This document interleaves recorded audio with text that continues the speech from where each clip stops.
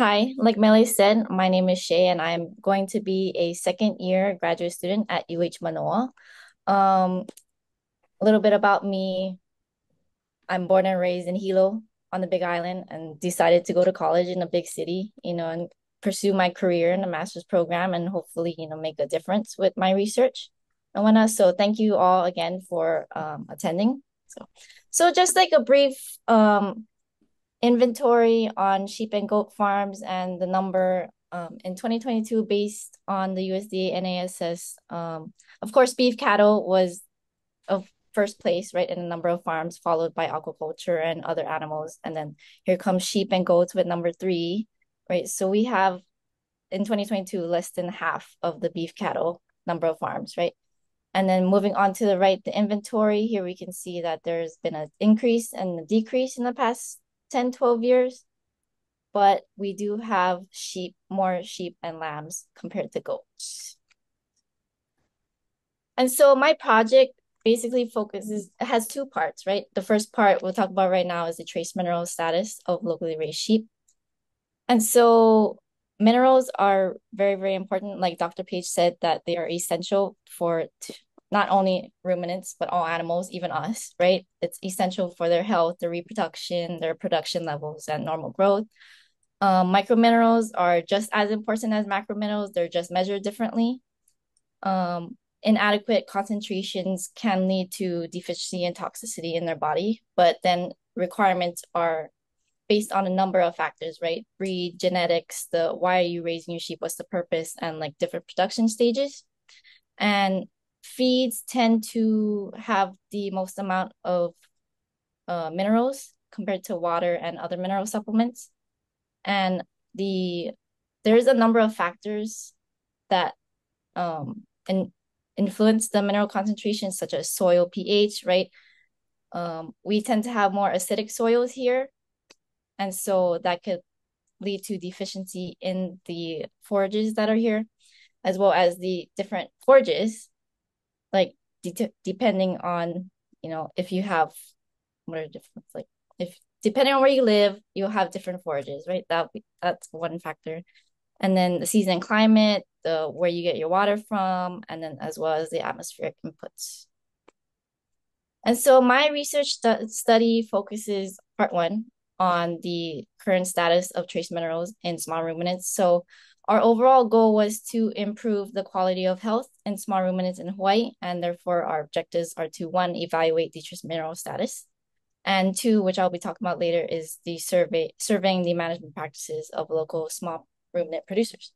And by doing that, we collected and analyzed samples from sheep, collected those samples from local processing units throughout the islands, focusing on chromium, cobalt, copper, iron, manganese, molybdenum, selenium, and zinc. We decided to focus on these trace minerals because, not say they're more important than the other ones, but the test that we sent our samples to focuses on these specific minerals. And the other way that part relating to part two is that we created a survey for small ruminants, which hopefully all of you participated in and completed, right? If you didn't, it's in the corner right there. You can scan. And so we have finished collecting all of our samples. We have collected over 80 samples. Due to funding, we can only collect so much, right? And so here is the preliminary data. Here we can see that we were only able to collect from two counties, Oahu and the Big Island, from 5 different districts, but a total of 11 ranches and farms. 3 of those farms participated in both the sample collection and survey, which made it easier to analyze the data, right? And those 3 did offer mineral supplements to the herd. And so if you look at the table here, we can see that almost all of our samples came back deficient in molybdenum, followed by deficient in chromium and then cobalt. And here you can see too, on the toxic side, there is a small percentage of certain minerals that came back toxic, which is not a big percentage, but still, it's still there, right? And then the rest came back normal, which was really good. Moving on. And so here is one farm that that is on the east side of Oahu that we sampled from. We got a total of 9 samples. Here we can see that samples came back deficient and toxic. And since they did respond in the survey, they did offer mineral supplements. So that was kind of, you can see that, oh, they give mineral supplements, but they still have deficiency and toxicities. And so they were deficient in 100% of their samples were deficient in molybdenum, followed by copper, and then chromium, and then as well as almost 80% of their samples came back toxic in cobalt, followed by zinc and manganese. And then here are 3 different farms, all from the Big Island, from the north side, the west side, and the northeast. You can see at Farm B, 100% of the samples came back deficient in molybdenum, and then followed by chromium deficiency, then cobalt and iron. But it was only 14% of, not 40%, 14 samples. And I believe that this farm had over 1,000 sheep. And so it's a very small percentage. But since they did not participate in the survey, we don't know if they offered mineral supplements. And as for toxicity, 14% of the samples came back toxic in copper, which is kind of rare because Hawaii tends to have more copper deficiency, especially in cattle, right? And then moving on to Farm C, here you can see it was on the west side, total number of 8 samples. And yes, they did offer mineral supplements, but no toxic levels of minerals. However, they did come back almost 80% deficient in molybdenum, followed by chromium, manganese, and cobalt. And then Farm D, here you see was on the northeast side, had a total of 9 samples, and we don't know if they offered mineral supplements, but they did come back deficient in 100% of their samples in molybdenum, followed by chromium, cobalt, and 10% selenium, and as well as 11% toxicity in manganese, cobalt, and zinc. And so as for a summary, you can see all of our samples were almost all of our samples were deficient in molybdenum. This could mean that they had internal parasite problems, or there was just a lack of molybdenum in the concentration in their diet. And more than half of the samples were deficient in chromium. This could mean that they were stressed, right? Because we did collect from slaughterhouses, so they can have elevated chromium levels, or they could have a lack of chromium in their diet, right? And almost 40% of samples were deficient in cobalt, which means they could also have a lack of cobalt in their forage and soils. But then again, keep in mind that there are a number of factors that could influence all of this, and we only did take a small percentage of majority of the farms, small samples. Yeah. And so the take-home message is that deficiencies and toxicities are based on a number of factors, like I said before, but not all herd health problems, all herd health issues are mineral related, right? It could be totally other injuries and stuff. And so each mineral have a minimum and a maximum tolerable amount of concentration in their diet. Therefore, the concentrations are not going to be they're not always going to be in the perfect range. And then not all operation herd mineral status will be the same, even with similar environmental factors and management practice. It really depends on things that are out of our control sometimes. And so how can producers use this research? They now have an idea of what the current trace mineral status is in the state, and it can provide producers with a guide per se concerning of what the mineral supplements they feed their herd and how much do they feed, how often. And then it also encourages to assess your own herd and look for signs of mineral imbalances, right? But then again, not all herd issues are mineral related. And then moving on to part 2 is the survey that I was pushing for everybody to participate in. And so we looked at, sorry, wrong slide. So why do we care about the management practices producers are using? From a research standpoint, we could take this project and create more opportunities to further small ruminant research, because I believe only me, Taya, and Jesus are the only ones doing research right now for small ruminants in Hawaii. And there's not a lot of research done before us. And so I think with all of our projects, this could create more opportunities, right? Open more doors. And this could also better target producers' needs, as because feeds are really, really expensive and account for 70 and 80% of the expenses of your operation. And then you could also improve the health, right, of small ruminants nutritionally. And so for this survey, we focused on mainly five different things. Herd demographics as to how much sheep or goats do you have?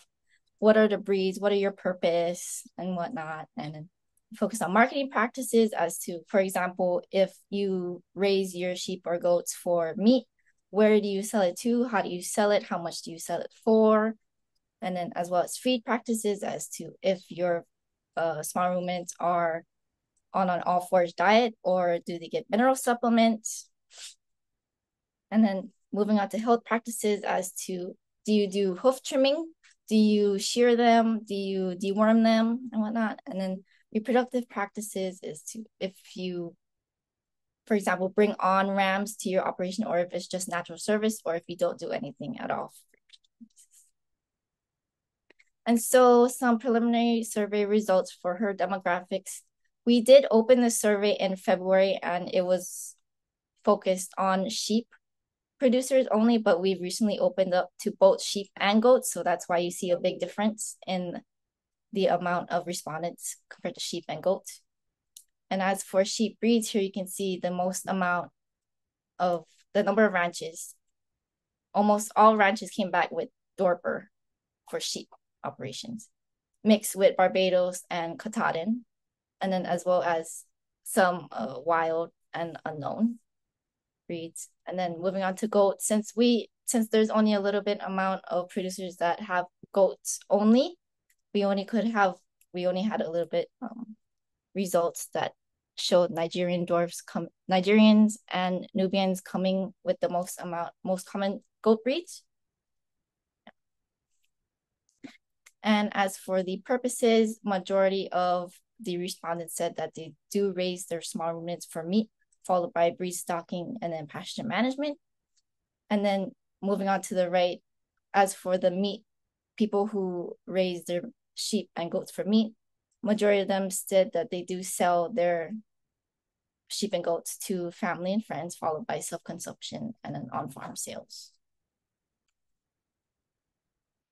And then as for feed practices, 60% of the respondents said that they do rotational grazing, followed by both doing continuous and rotational grazing, and then 15% only continuous grazing. And then the type of feeds that the respondents said that majority of them do feed mineral supplements, which is good considering that my project focuses on minerals, right? Followed by grasses, forages, and stuff, and grains. And then majority of the respondents said that they feed their sheep and goats through feeders and field foraging, but almost half of them said that they do strictly all forage diet. Yeah. And then as for the average price of a 50-pound bag of grain was $27, and then it was $50 for a 50-pound bag of supplements, which is very, very expensive. I must say, if you have a large herd, that's really, really expensive. And then as for health practices, here you can see that majority of the respondents said that they deworm or do coccidia treatment, followed by vaccination and then foot trimming.